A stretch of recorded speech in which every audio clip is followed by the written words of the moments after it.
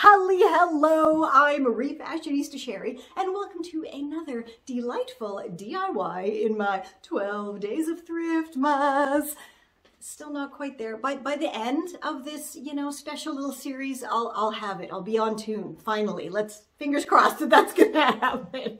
Anyway, so today, I thought I would share with you how I am going to be creating something that my kiddo has desperately wanted for more than a couple of months now, but it's just so expensive, I just can't afford to get it. So we're gonna make it, and that is a pair of gothic punky cargo pants. Now, I was at the thrift shop and I found these boys cargo pants for a mere $3.49, and I thought, you know what, I can transform these into exactly what she wants using bits I already have around my house. So let's go do that right now. For this awesome personalized pants refashion, you'll need your cargo pants, of course, plus a whole bunch of stuff from your stash.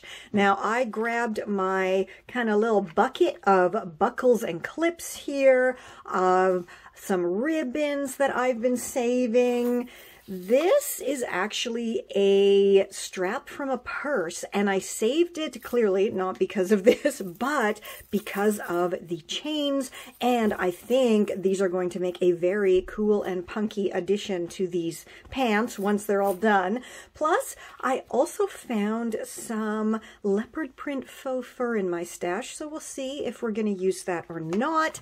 And of course, my patches, my basket of patches we need.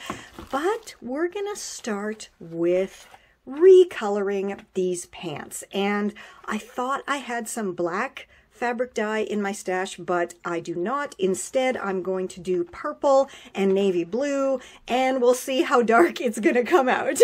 So before I dye these, I thought, oh, I'll just pull this lace out, and it's sewn in. But when I pulled it, I kind of thought, I wonder if it's actually stitched here where the tag used to be.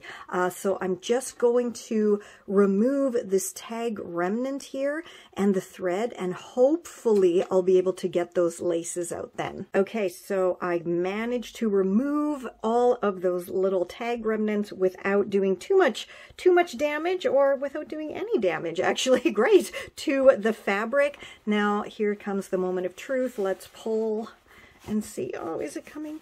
It is! Yay! Okay, great. Now we got the lace out. Now let's go dye it. So I have my gloves on, I have some salt, I have my dye packets, and I have my stirrer. Plus, I am filling my dye sink with hot water. You can, of course, use whatever kind of container that you have, a plastic one, a big pot on the stove. It's all up to you and what you have and what you're most comfortable with. So I have my dye in now, and I am just stirring it in as best I can. You kind of got to feel for the grittiness until that disappears. I always add in about a cup of salt and then stir that in really well, because it does seem to help set the dye. I'm not sure of the science behind it, but it actually seems to work.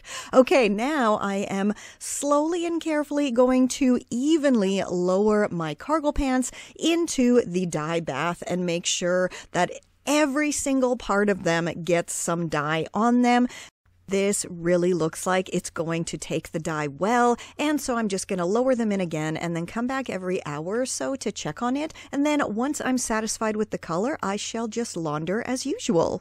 So the pants are totally dyed, totally laundered, and la la, do they not look fantastic? This color is so perfect. It's like a really, really deep lilac, which is fantastic, and one of her favorite colors. So perfect, perfect result. Now, because this stitching actually didn't dye, because it's obviously a polyester thread, which is fine, because I think this matches really well with the stitching. So the very first thing I'm going to do for embellishing these is add some cool leopard to the cuffs. So I'm just going to measure this and go quickly stitch it on. This came out so super cute and so much better than I thought it would. Now let's move on and add some patches. Okay, so these are the patches that she chose from my stash. And yeah, this one, of course, is the fan favorite here. It's just so adorably awesome. But I'm really not sure where I should put them because the pockets can't really have patches because they, you know, can puff out here. So I don't want to put a patch on and then it's just gonna kind of pop off. Let's see, maybe here can we put something like that? Would that look good? And maybe this one on the other side. I'm not sure if I want to put them going down the legs or where I want to put them. I'll figure it out. I'll figure it out. Okay, I think I have them positioned pretty good here on one leg. Now, when I am first ironing on my patches, I always like to put a towel down, especially if I'm not using my ironing board, which I'm not because I'm filming this. Now, then I arrange my patches in the position I would like them, and then I have my trusty old cotton cloth here that I just lay over the top of the patches, and that's just to protect them from the high heat of the iron. Right, and then I just push really, really hard and go over and over and over the patches. Okay, I think that should just about do it. So we're gonna peel that off, and I always like to go and just check that all of the edges are really stuck down, and I will be going and either hand or machine stitching these down as well, just for some extra security, because after washing them a couple times they will start to lift and I don't want that to happen. So I'm probably just going to hand stitch all the way around the outside edges. Okay, so apparently these kind of gothic punky cargo pants have stuff hanging off them. This is like the big attraction, is to have stuff hanging off your pants. So I found these plastic buckles, which, you know, should be washable, in my buckles and clips little bin I have here. And they're colorful, which I think is nice to have instead of just black, right? And then I found these black ribbon pieces in my little ribbon bin. So I'm trying to think, where should I attach these? Like put one side maybe here and then the other side around the other side, and then the ribbon is just kind of hanging there. I'm not really sure, but I think we're going to give that a try. And let's maybe do the bigger ones and the blue and purple. Yeah, blue and purple, and do two of them on one side. That looks kind of cool, doesn't it? I think it does. Yeah, okay, let's give that a shot. So this is what I ended up doing with those buckles. I kind of attached it here with some rickrack trim on either side, and they do actually open, so if she wants to hang some light stuff off of there, she can. Then I just grabbed a scrap and put it in a little colorful frame. Something I actually remembered that we Gen Xers were fond of doing to punkify our outfits was to simply add some safety pins and chains. So that's what I did. It's super easy to remove. I just, you know, put some chain on either end, and then when it comes time to wash it, I can just take it off.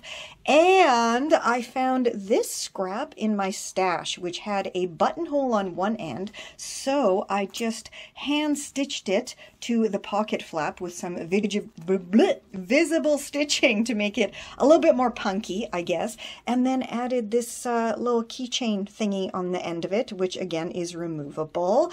And let's move to the other side now. So on this side, I decided to add this cute little pug to the end of this safety pin. There's another safety pin with chain here, and I did a grommet in the corner of this pocket. Now, if you're not sure how to install grommets, I will link below to my step-by-step tutorial over on my blog.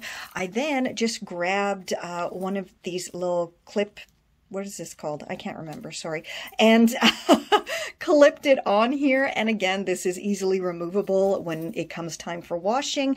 But do you remember that belt chain that I had? This one here, I chopped it off of one end and then I added it to this clip, and it is perfect. And she can, in fact, clip anything she wants to the end here because this is super sturdy. And last but certainly not least, I replaced the old tie that was in there with this pretty hot pink satin one. And let's have a look starting from the top and scrolling down. How totally punkified are these? I am in love with these and I wish they were actually my size. Like, I mean, how absolutely fabulous did these come out? I really, really love the cuffs. I mean, it's just absolutely perfect, and I truly do wish they were in my size, but I think I'm gonna have to thrift a pair of cargo pants and recreate all of this in, you know, a pair that actually fit me. And yeah, I'm sure she's going to love these when she opens them on Christmas morning. So, you know, fingers crossed, but I think I did a pretty good job. Let me know down below what you think, and if you actually do this kind of stuff yourself. Do you try to recreate items, you know, that your kids want, family members, friends, and, you know, gift it to them? I want to know. I can't be the only one who does this, right? Anyway, speaking of gifts, as I keep saying, please do check out my nifty, thrifty DIY gifts e-course, as well as my Refashioning 101 e-courses. They are super duper sale right now for the holidays, and there are just so many tips, tricks, tutorials, everything you could possibly need is in those two courses. And yeah, until tomorrow, stay safe, stay well, and I'll catch ya on the zig-zag. La, la, la. Ooh, so awesome! This is Confessions of a Refashionista.